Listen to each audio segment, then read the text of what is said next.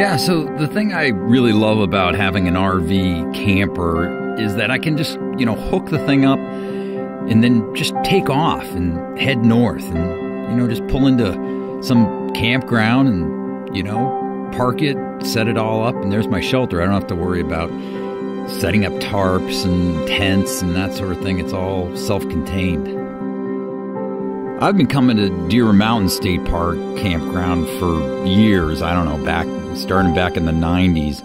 And the thing I love about it is it's so bare bones. I mean, it's basically, they got 25 primitive sites. They got a picnic table and a fire pit, and that's about it. I mean, there's a water source, but you got to bring your own firewood, and there's a lot of times it's not even a ranger around. But that's what I love about it. It's like you're on your own, and you got to be self-sufficient. So it's just beautiful surroundings. I mean, you're only like literally 5 miles from the Canadian border and surrounded by just spruce forest and all kinds of ponds and lakes. You got the Connecticut River that flows right by the campground. It's just an amazing spot.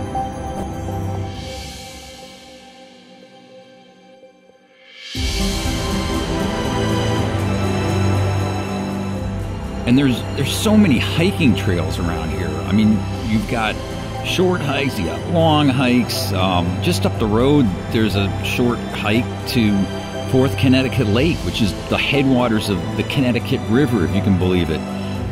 And the Connecticut River, it flows right past the campground. There's a great place to just put in a kayak or a canoe and just go for an evening paddle. There's loons and all kinds of other bird life around here.